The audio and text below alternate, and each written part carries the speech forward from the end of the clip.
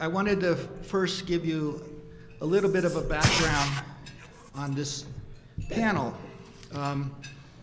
And first of all, many thanks go to Wiley because they have contributed both information and as well as some financial support for this filming of the panel.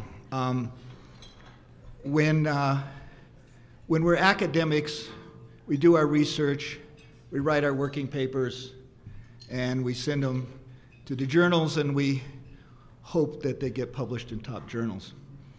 That's been my life for 40 years until, well, just a few years ago, I started working with the AFA, the American Finance Association, and I do the sort of business part of the Journal of Finance.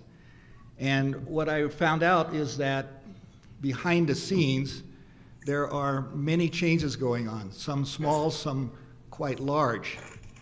And even though we are only interested in publishing in these top journals, there are changes that will have impact for people trying to publish in the future. So that's the motivation for this panel.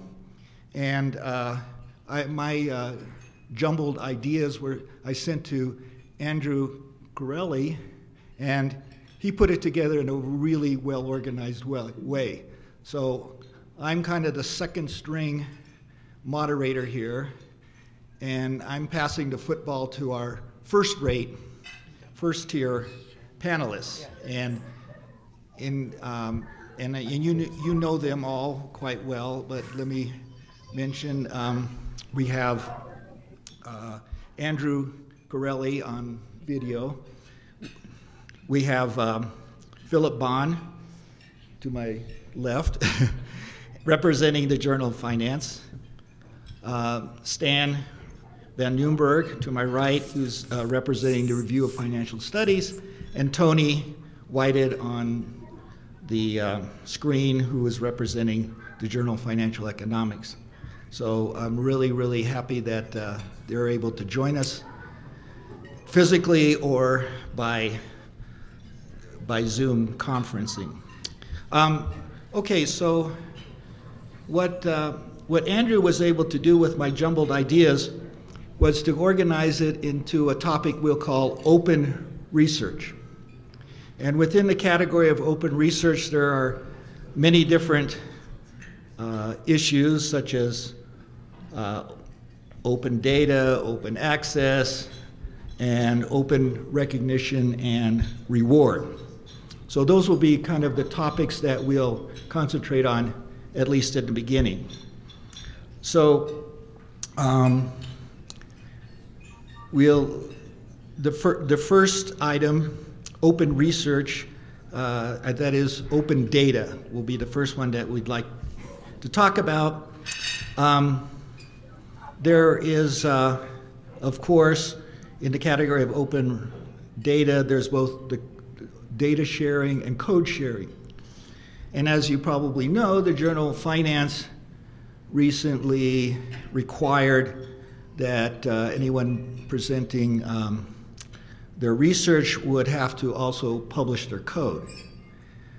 Now, the RFS, I believe, is starting that this year. And the question then is, what about the second part, the sharing of data? So I think the first question that we'll have for the panel to talk about is, what about publishing data? What's holding us back? And what's particular about finance that has limited this the step in this direction, where in other areas of science, this is a very standard practice. So I guess, Stan, would you like to begin? Sure. First of all, thank you very much for having me. It's a great honor. It's also a great honor to serve all of you, as one of you at the Review of Financial Studies. So one step we have taken at the RFS, as you just mentioned, is to introduce a code-sharing policy.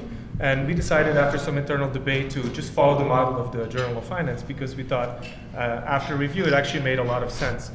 Now, the way we think about this is science is a public good, and by making this code available, it's going to be easier for people to replicate what you have done, and then also to build on that more easily.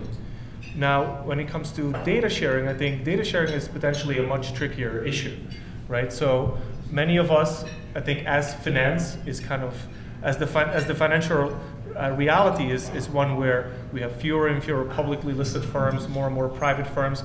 A lot of the research is shifting towards private firms, and a lot of the data sources on these private firms tend to be private. Many of us have spent a lot of time, effort, grant money trying to buy data, trying to cajole data vendors into sharing data, and have signed NDAs, non-disclosure agreements, with these data vendors. And so I think under the terms of these NDAs, it's often very difficult to share that data publicly. In fact, you probably would have never gotten the data if you would have had to promise that you're going to make it publicly available on the website of the RFS or the JF or the JFE, right? And so I think in other instances, maybe the data is public, but it requires, there's physical limits on access to the data, right? So for example, if you work with census data, you have to be on a census computer that's cut off from the internet. It's a long application process to get there. Some of my own work, I've used Swedish data. You have to be physically located in Sweden, or at least from a Swedish IP address, to access the data. So there's a lot of physical barriers to data sharing as well. So I think this is a very complex issue because of the nature of the data. I think it's going to become even more complex going forward. One idea I want to throw out there, and then I'll pass it on to the others. One idea I want to throw out there is that maybe there's something we could do collectively to make this an easier problem. One model could be like what the NBER has done for patent data, just kind of make this data available in clean format so that more research can be done along these lines. Another example of this is what the UNC Business School has done with the private equity data. They've built a consortium of 5 or 6 universities, each of which has a representative, and then they make available the Burgess private equity data to any PhD student or any faculty member that applies. The application is vetted, and then the data is made available. So maybe collectively, this might be a model for us to share data in the future, but I think there's lots of obstacles. Philip, would you like to address that issue? Sure, thank you.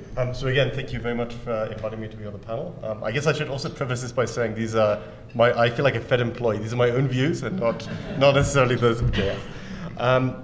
Yeah, I mean, I agree with everything Stan said. I do think that despite the challenges of finding a way to share proprietary data, it's very important that we try to think creatively of how to do so. I think we're all increasingly aware of the dangers of one form or another of sort of accidental specification bias in empirical research, and we need to find some way to make some form of replication possible. And it is clearly a challenge. One very speculative idea that I think is worth considering, and this goes, by the way, a little bit along the lines of Stan was mentioning, maybe we could do something collectively, would be to encourage like a relatively standard NDA contract that might stipulate that the data could be made available on under very special circumstances to other researchers, right? For example, we could say that if other people want to look at the data, it could be available on an air-gapped computer. This would not maybe quite be a binding rule. Journals would still be willing to publish stuff that didn't have such NDAs, but that statement would have to be disclosed, and people could draw their own inferences. So that's one very speculative idea. Clearly, there are various sort of avenues one can think of for addressing this problem, but I do think it's something we need to sort of try to get out ahead of. The other thing I should mention here, because it's related, although slightly differently, is I start to hear too many anecdotes where data providers are very selective in the projects they give the data for. So many of these are sort of, I guess, are anecdotes that I wouldn't particularly want to share, but one good one is actually one that Luigi Zingales has posted on the Stigler Center website, which hence is easy to share. So he points out that Uber have been very forthcoming about making their data available to researchers in some domains. For example, people have been writing papers on the potential welfare gains that Uber delivers to drivers by giving them flexible schedules. But there are other projects for which Uber have been extremely hesitant to give the data out. So a big one has been safety. So when it came to safety data, Uber brought in their own set of consultants who did a sort of a very directed study under Uber's remit, and we really have, we don't have a good sense of what biases that did or didn't introduce. So that's a slightly different problem to sort of replication within academics, but I think it's also an important problem for us to bear in mind. And let me ask Tony to comment also on data and replication issues. So I am going to also extend a lot of thanks for inviting me, and I'm also going to give the Fed, these are my opinions and may not be shared by others. I was at a very interesting meeting at the AFAs that was organized by the AEA about how to make data, how to make everything more reproducible in an era where data is private.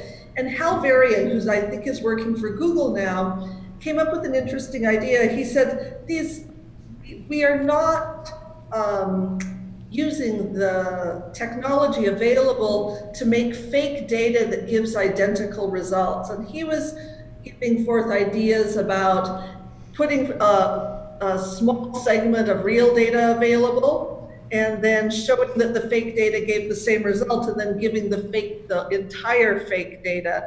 And he said that the computer scientists are good enough that they can make fake data that gives identical results to real data. And I thought that was an interesting way to get around this problem of private data.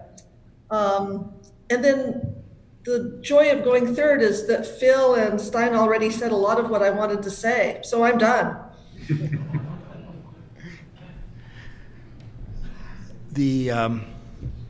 I was going to mention that we have a few questions for the panel to go through, and then we'll open it up to the audience. And so, if you have questions that come to mind, please keep that thought, and we'll have microphones because again we're recording this, and so we'll need to hear your question on the microphone.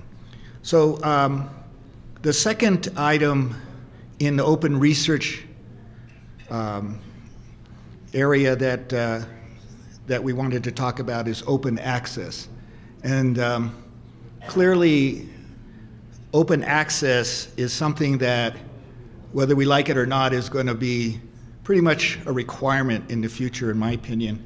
Right now, so open access means that your paper, your article is free, is not behind any paywall.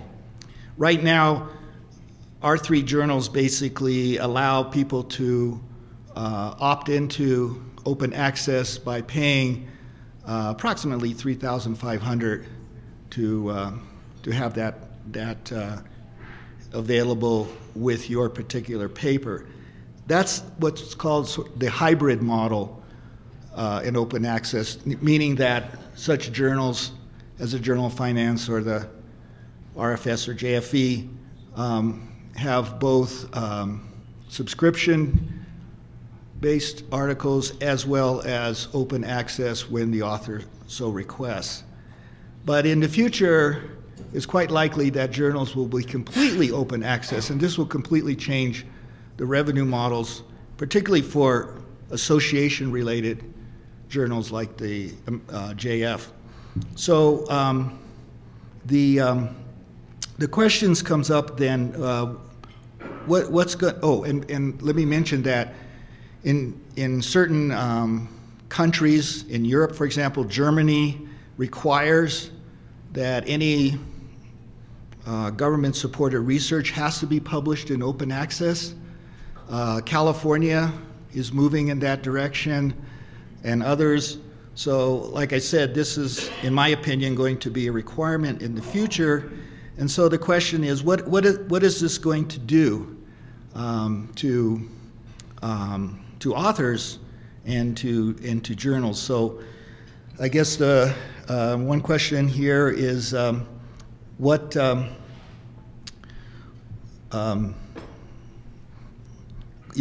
impact is open access going to have on the journals? Are we going to be publishing fewer papers or more papers?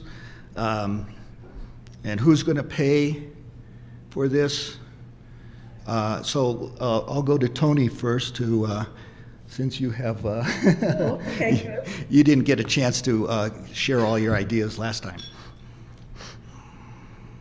So open access is coming, and open access has different flavors in different countries. So there's something called Plan S. And Plan S is something that a variety of European countries have bought into. And it's a little bit more stringent than open access. It says that if your research is sponsored by the government, it has to be published in a journal that is 100% open access. And that's very different. So that means that if you are doing this grant-based research, a journal like the JFERFS, JF would be off limits for you because it's a hybrid journal. That's something, that's an interesting political statement that is designed to nail the publishers, because they think that the publishers make too many profits, which we have different opinions on, but I think that is the political motivation for that. So my thought on open access is that it's a tax on research that is not sponsored by grants, which is a lot of economics, finance research, and a lot of research in humanities and the other social sciences. The open access model, it came into being from the idea that the grant providers would chip in the open access fee, but I've never had a grant, so this would come out of my research account or my own pocket, or the university would find some way to pay. And so in that sense, it's a tax on the types of research that are not sponsored by grants. And so I think that's something that the policymakers, especially in Europe and in California, really hadn't thought through all the way. That it's going to be something of a burden on those of us who don't get grants that are worth a couple $1 million every year. There we go. There's my opinion. Philip? I mean, I guess on this most recent point, I'm really trying to think through this without success. There's some sort of Coase theorem here, I think, where the amount of, in the end, there's a block of money that's currently going from universities to publishers. And there's obviously scope to both reduce that block of money and maybe to have it take slightly different forms, that some of which might even be socially beneficial. And in principle, the university could move the money around. It could take, and this is going to, I think, what Tony was hinting at, it could go from the university spending the money on subscriptions to the university spending the money to make direct payments to publishers. Now we might fear, and I think this is now exactly what Tony was getting at, that somehow that transfer would never take place and the university would just cut the library budget without sort of putting it into our research accounts in compensation. But that is, I guess that, but trying to think through this, I feel both puts into perspective the danger. I guess I'm less negative than Tony about this thought, because in the end there is scope to move the money around. But it also makes me less optimistic about the upside, because in the end, to the extent to which we think the publisher is doing anything useful, and maybe we can come back to that shortly, but to the extent to which we think the publisher is doing something useful and we need to compensate them for their time, again, it just feels like shifting money around in a way where it's not quite clear what's gained either. So I'll turn it over to Stan. Thank you. And to elaborate just a little bit further on this redistribution point, so I think there's indeed, like, within a university, redistribution from the library budget to the researcher's budget, but then there's also kind of an across university redistribution where I think a lot of the places where a lot of the research is being produced, that's where a lot of the open access fees will be paid. And other universities where maybe there's kind of slightly more consumption of research than production of research, they will actually have to pay fewer open access fees, right? And so there'll be like a redistribution, if you like, from the research producers, let's call them the top universities, to maybe the second-tier universities, and that might be the right way around redistribution, if you like. So I see that potentially as a positive. The other thing is that, I think we can make the business model for our journals work with open access fees in the realm of what you were mentioning, something like $3,500. They could probably be lower, but then we would have to keep the submission fees. So, at the RFS, we've done the calculation that, for every 13 submission fees, we publish one paper, right? And so there's kind of a certain cutoff submission fee that would allow us to essentially have a zero access fee, or there could be just an open access fee and no submission fee, or some sort of two-part tariff where there's a combination of, let's call it a $300 submission fee and a $2,500 open access fee that would make our business model essentially work the way it does today. So I don't see it as necessarily a problem. I think this redistribution is potentially an advantage. And then I think the biggest picture advantage from open access is that our research will be available to nonprofits, to universities all over the world who today sometimes are just stuck behind that paywall, to companies. So what a concept. Our research might actually have more real-world relevance, and some of our ideas might get implemented in practice. So I think that is like an enormous advantage that we should not lose sight of. In some of the thoughts that Andrew put down, he mentioned that when we talk about subsidies, the point he was making is that should NBA tuition be paying for open access charges? And maybe, Andrew, you could make a couple of comments about that. Well, I think a lot about, thanks Jim, and thanks for involving me, and thank you for stepping up in my place to moderate this panel. I've enjoyed it so far. I guess part of me asks about sourcing of the funds. And I almost am taking kind of a university perspective here on this distribution, this new distribution model that Stein is describing, and I think about from a transparency standpoint how the sourcing of these potential fees and how they would come to play. I also have in the back of my mind here, and I don't know if you were going to get to that, Jim, but the fact that part of what's happening here is the open access movement is trying to grab back some of the rents that the large publishing houses have secured. Some of the large publishing houses are well funded themselves. Others are much smaller, and there could be that part of what happens here is that we see an even further consolidation in the business. But even if you just think about the compression in terms of the margins for some of these publishing houses themselves, you can almost imagine that is going to be, they're not going to stand still.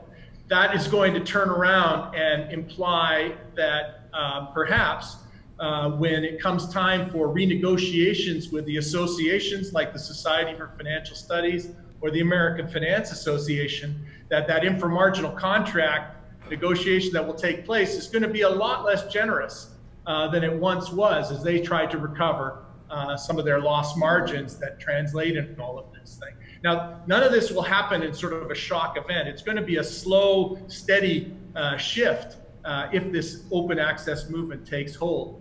And I guess the one thing I would ask from our editors on the panel here is how they would think about prospectively with the potential pressures from publishers, the conflicts of interest that arise from differentiating perhaps submissions that are submitted knowing that they're going to be published in the hybrid model as a full open access versus ones that would go under the normal subscription-based model, and how they think about their decision. Could you imagine an editor having to think differently about two different submissions coming to them in these two different approaches?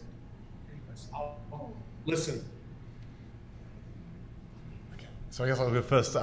So I feel this is going to sound worse than I intended to. So I just feel, in terms of conflicts of interest, that any editor faces so many conflicts of interest on a daily basis anyway, which I try extremely hard to ignore, as I'm sure almost all editors do. That the idea that this particular conflict of interest, where I would view differentially articles submitted that we're going to pay an open access fee to those which aren't, this seems so far down the list of potential conflicts of interest that I'm sort of willing to round it to zero and not worry about it. So, but again, like I say, don't get me wrong, that this is, all of us are trying extremely hard to rise above conflicts of interest whenever they arise. So.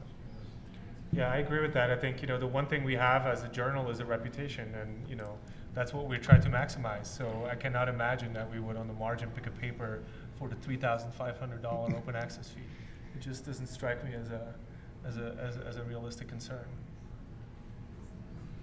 Tony, do you have any thoughts on this? I agree. I think there are so many other issues with conflict of interest that are so much more important. I agree that this is largely rounding error.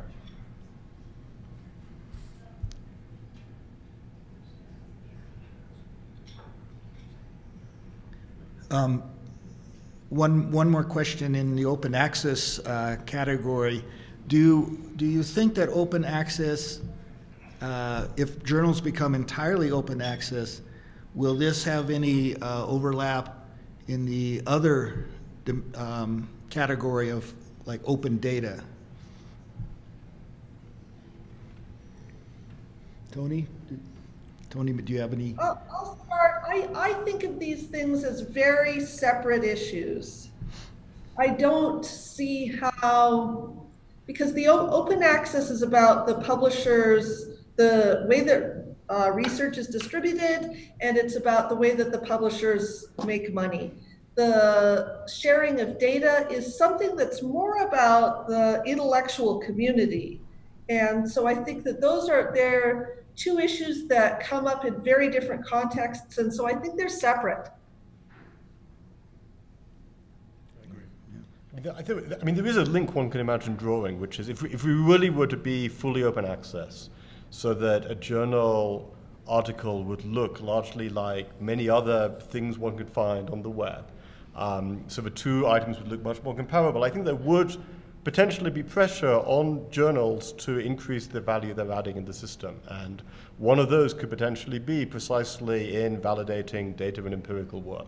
So it is possible, this is definitely not a strong prediction, but it's definitely possible that a move towards full open access would push journals to do better in a number of dimensions, possibly including delivering better on the validation of empirical work. And as I mentioned earlier, the governments are pushing towards open access, and they may very well be pushing towards open data as a second step. So there is clearly, I think, overlap in terms of regulation. Do you see any other possible implications from government trying to push journals and societies in particular directions of open research, open data, open access? I mean, like I said earlier, I think this is by and large a healthy movement to the extent that it forces us to be more outward facing as a profession. I mean, I think we have kind of, I guess economists in general in society are under threat, right? I mean, we're like in the bottom of the reputation list among all professions. So I think it's incumbent upon us, and maybe the journals in particular, to kind of be outward facing. And I think some journals, I'm thinking of the AER, for example, they've hired a professional journalist to summarize some of the most policy relevant articles, make it accessible to a broader audience. Some of the journal editors are tweeting about the forthcoming paper. So I think that kind of outward, this kind of duty to serve society kind of more broadly is potentially an important mission for our journals to think about, kind of above and beyond kind of the certification of the quality of the papers that we publish. And so I see this kind of, as a healthy movement that we are forced to think along those lines. So yeah. I mean, there are always a million things to worry about, and I find it very easy to worry about many things. But no, I don't see any particular threat with this. Tony, do you have anything to add to? No, nothing more to add on that one. So the third category of open research, we wanted to talk about open recognition and reward. And what we mean, kind of a broad interpretation of this category would be the important role of top journals in the role of certification of high quality research. And so currently, as you well know, we don't just count citations anymore. We can look at downloads.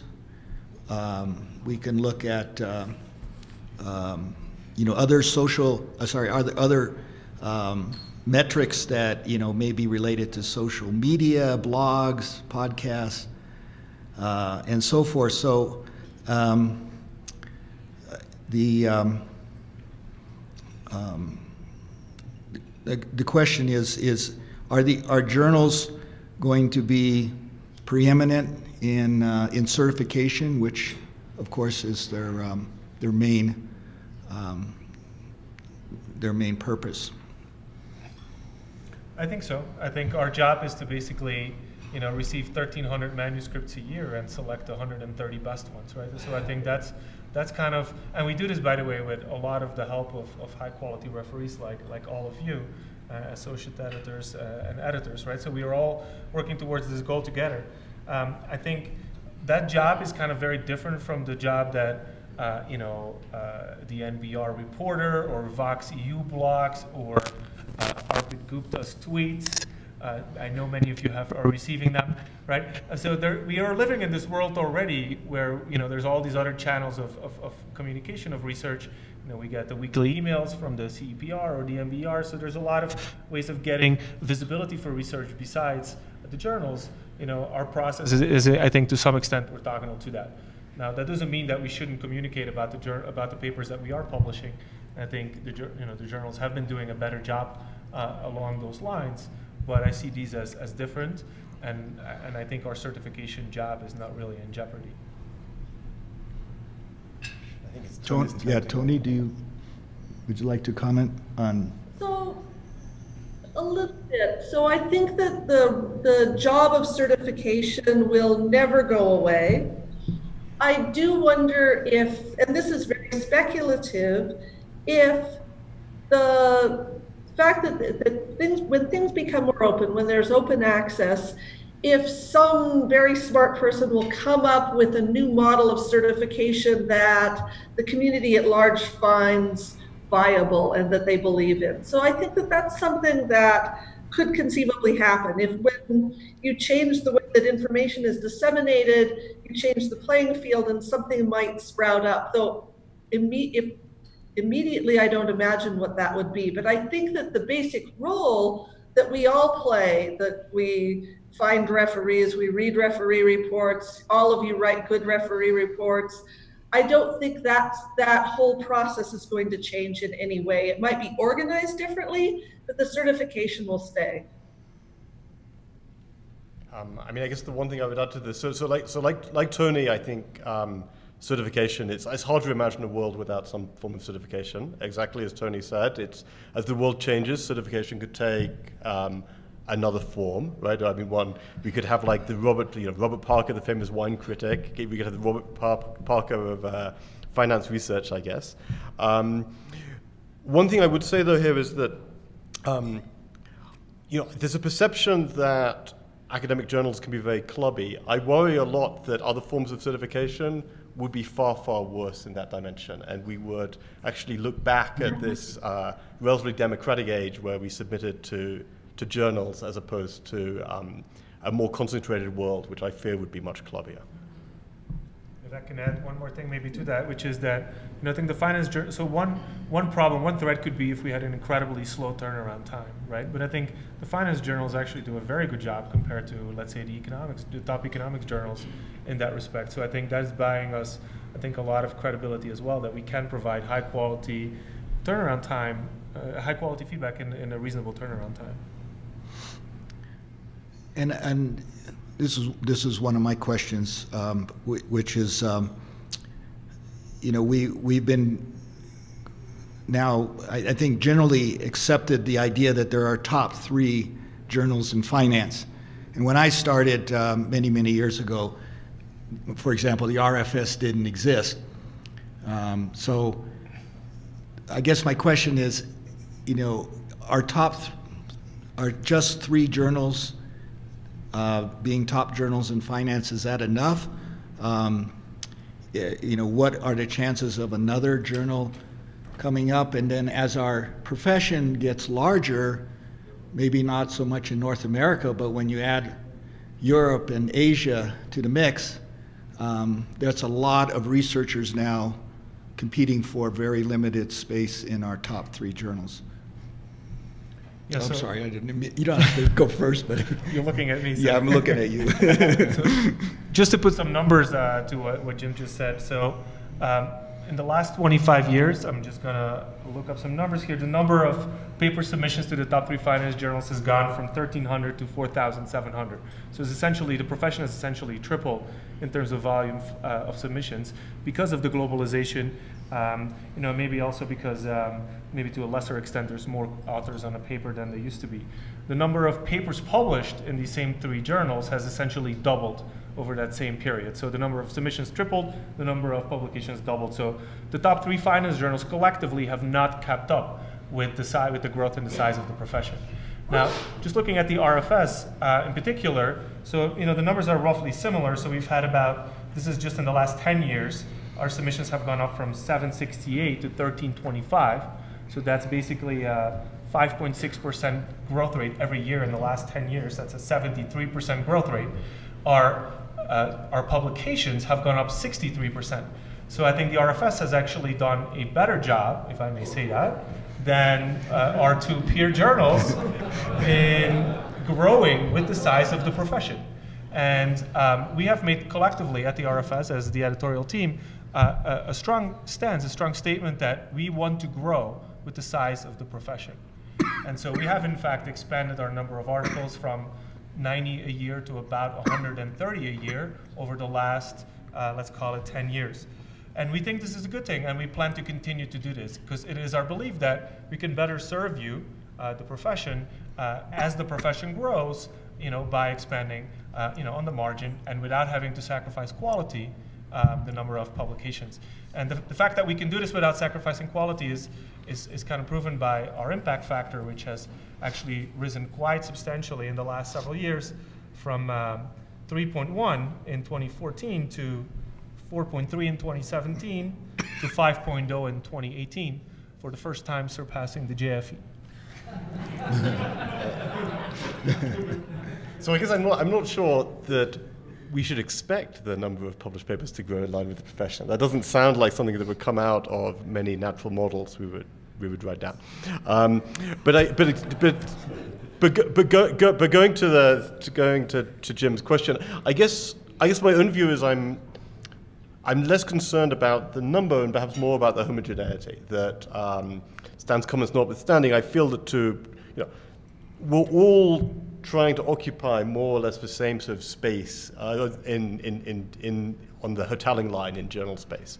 And there does seem scope for more differentiation. So just an example, I think the AEA Insights journal, which has only recently been published, seems like an interesting model to track the development of, because I think more than increased number, we could perhaps do with more heterogeneity of style in the profession. Tony, would you like to address the You can't issue. see I'm looking at you. Having once tried to start a journal, I was one of the people who started finance research letters.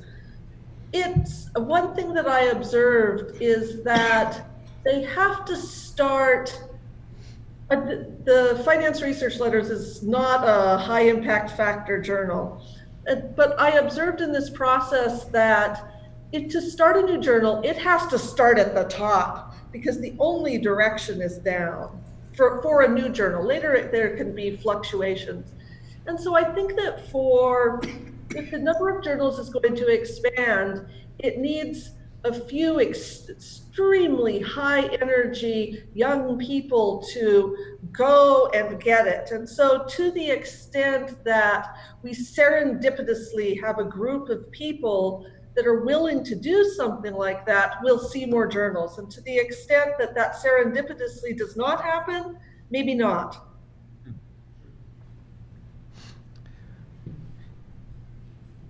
I think we have time now to take questions from the audience, and Avner and Jenny have volunteered to pass around a microphone. So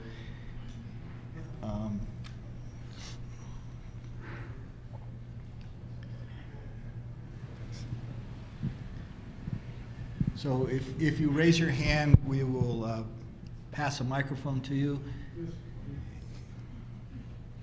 Does this work? Yeah. Have you given thought to listing authors in their order of contribution? I've given minimal thought to it. So again, there has been a suggestion that author names are always entered into a random number generator, and they come out in random order, and that when this order has been adopted, a little symbol goes next to it. It's like an R in a circle, which I think is an interesting idea. I think again the AER has played with this idea. I think there has not been that much adoption yet, if I understand right. But that's I think it's an interesting idea worth watching. I agree with that, especially since my last name starts with a V. So I also like the idea of the randomization of authors' names. The idea of a primary author comes largely from the lab sciences, where the person who funds the research is the last author, the person who actually bothers to write the paper is the first author, and anybody who makes a small piece of equipment is another author. And so I think that given that our model of producing research is so different, the idea of a prime author usually doesn't make sense. And so I very much like the idea of the random order, especially since I'm W.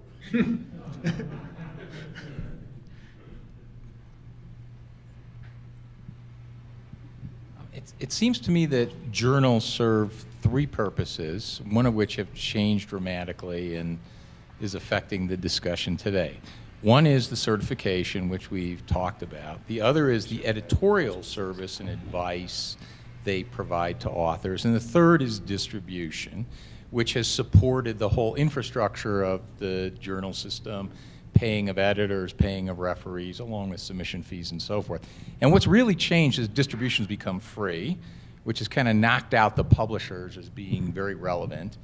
The thing that's curious about the whole discussion here is why we're still talking about journals as being monopolies. So we have to have copyrights and we have to compete with each other. We could still, there are lots of businesses that, for example, support themselves giving things away for free, Gmail, for example, and universities and researchers just haven't become clever enough about doing this. We don't need certification necessarily from one journal or monopoly. You could get certification if you're willing to pay the submission fee from multiple journals. I mean, it costs nothing to publish anything, and you could pay for the editorial service that the journal provides. And I just wonder if we're not thinking enough out of the box on how journals ought to operate, given these three economic functions that they serve, and the fact that we could, in fact, support things financially the way private businesses often do. I mean, I think our business model in some sense is already doing this unbundling, in the sense that the submission fees largely pay for the refereeing and the editorial services, right? Because you're right, I think the actual printing, the Oxford University presses of this world, they're offering minimal services at this point. I mean, basically copy editing and then putting the thing on a website. We could probably purchase these services somewhere else much more cheaply, right? And so I think that's true. I think that business model is being disrupted, but I think that doesn't take away that the certification part costs money too. That's what the submission fees pay for. Publication. You could have 3 top journals certifying the paper if you want. Well, now you get a lot of duplication of effort, I think, right? So, I mean, I think we already have a lot of duplication of effort in our profession, right? Any paper gets discussed multiple times.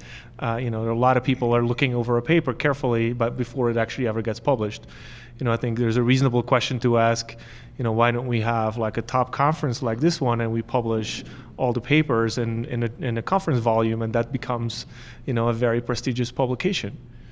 Yeah. I mean, one issue with what you said, Mark, is that you pointed out that part of the service of the profession is the editorial service, which I'm obviously very sympathetic towards that view.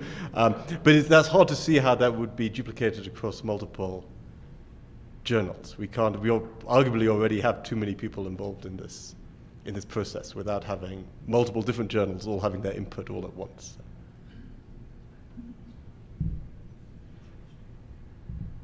Tony, do you have? I have not been able to hear a lot of the discussion, and so I could say something completely random that was not relevant.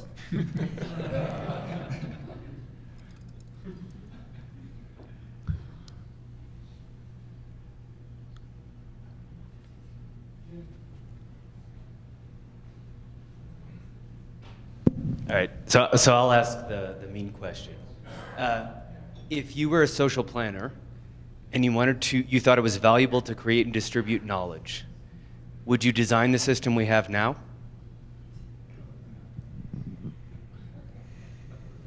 I mean, again, I feel there's some sort of cause theorem here where at least for the JF and the RFS, the contracts with the publishers are negotiated relatively frequently.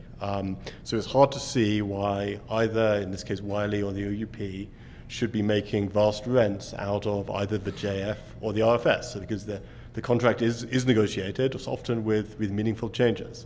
So right now, for example, and this has sort of come up in the background, the AFA is deriving some income from subscriptions to the AFA, to the JF, and then it disperses that, the office, as I'm sure Jim will second this, the officers at the AFA, as far as I know, are not getting rich off this.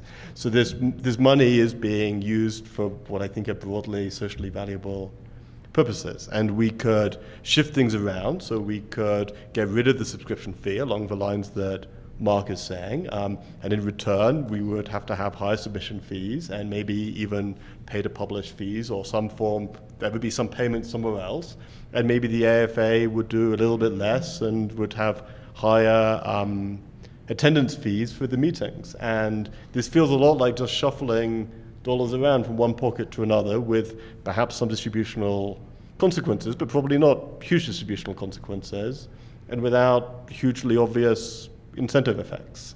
So this probably isn't the system we would design right now, but I'm not sure how big the welfare cost is relative to what we might design. Yeah. I mean, I would say I think it's healthy to have multiple outlets, for the authors, because, there's a lot of randomness in the process. So it's good to have, a range of outlets to submit your work to. I think there's a lot of duplication of effort. I think the social planner probably would, want to have fewer than 15 referee reports plus discussions per paper, right? So I think that's kind of the cost of having these multiple outlets. It's healthy, I think, to have some competition between journals as well, right? So I think it's this type of competition that has led the RFS, for example, to take some risks with some new innovation. The register proposals we did for the fintech and for the climate finance, for example. And I think that's clearly a benefit of having this multiple journal system. Tony, were you able to? One of the things that I heard from a previous questioner was that publishing is free, and it's not free. It's just become much lower cost. So in this environment where we don't have to print out anything or mail things out or use paper, I think that we probably, I don't know if we would organize things into 3 groups. Maybe we would, I don't know if 3 is the optimal number, but I suspect that given that costs have come way down, we might organize this very differently. So I think the 3 comes from the fact that there used to be large fixed costs of having a journal. And so having an entity that's large enough to make that worth it, it was something that happened. And I don't think that would happen now. And perhaps we will evolve toward that. I don't know.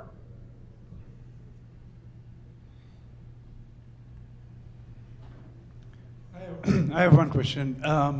If you can think about an alternative world where we are forced to have open access, no refereeing, can you think about certification in this alternative world and how it is relative to the lengthy refereeing process that we have now? What would happen? I think we might get Yelp for good and bad. Something like that. So the journal in the physical sciences that comes close to what you've just described, and it's arguable whether it's a successful model, is PLOS ONE. And it essentially has a very light editing. It is popular, large numbers of submissions. It has approximately a 50% acceptance rate. It commissions maybe 1 or 2 referees in this light editorial effort that is displayed using technology. There's no physical journal in any way whatsoever. It's all posted.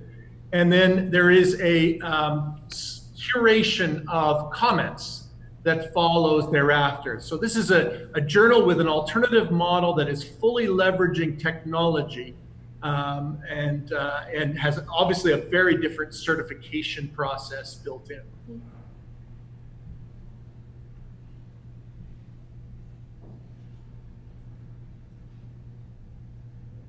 I don't know if the social planner would have built one of those.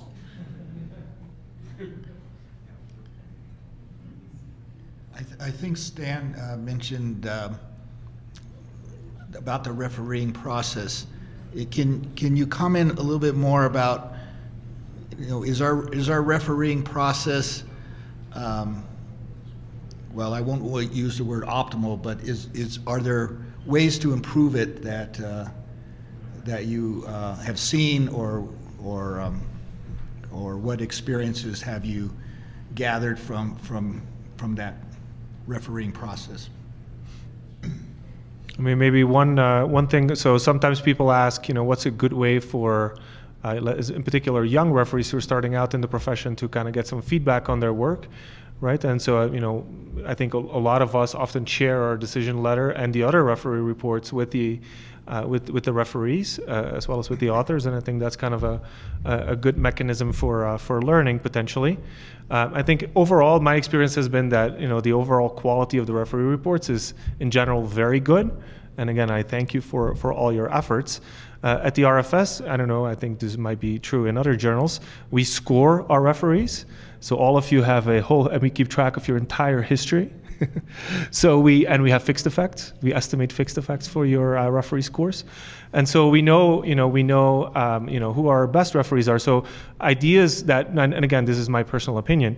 You could imagine a system, and we have not gone there, but you could imagine a system where you get matched with the same. If you're an A referee, you get matched with an A. If you're an A referee and you submit a paper as an author, you get an A referee. If you're a B referee and you're going to draw from the B referee pool, along the same lines, you could imagine. We keep track of turnaround times as well.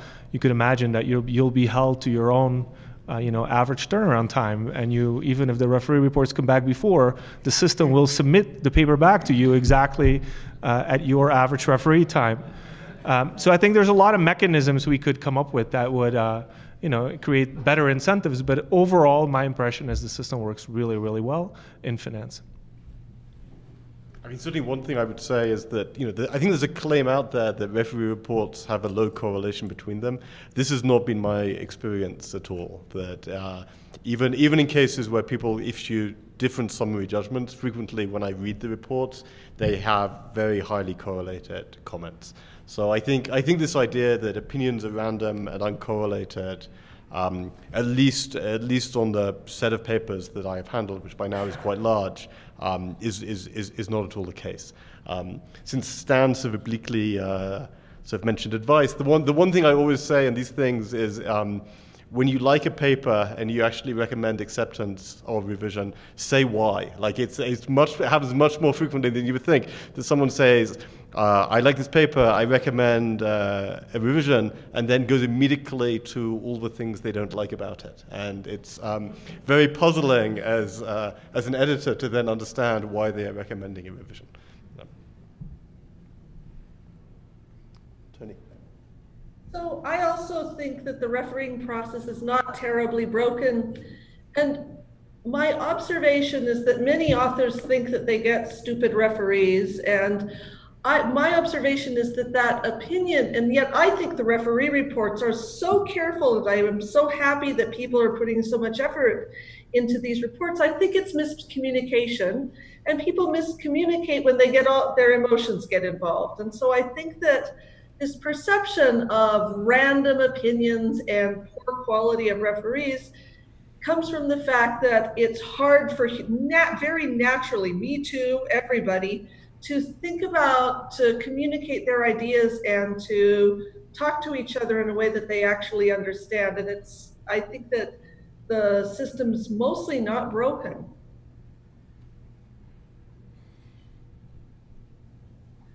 Do we have any other questions from the audience?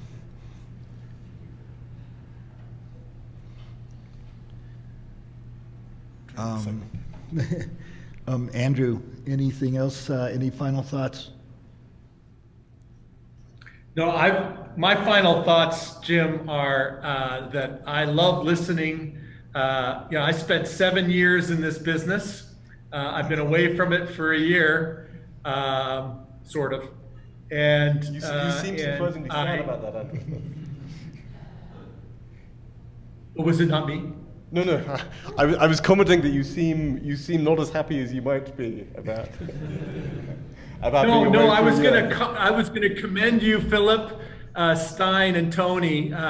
It just gives me great confidence for all of us in this business that we have such thoughtful people in leadership roles guiding us to be able to think about some of the big issues that are not just immediate, like today and tomorrow, but 5 years and 10 years down the line with this big open research movement that is happening. I'm grateful to the three of you for your service, and I'm pretty sure everybody in that room thinks the same way as I do. So that's my final thought. Well, thank you very much, Andrew, and thank you, Tony, Philip, and Stan. Anyway, let's give them a good round of applause.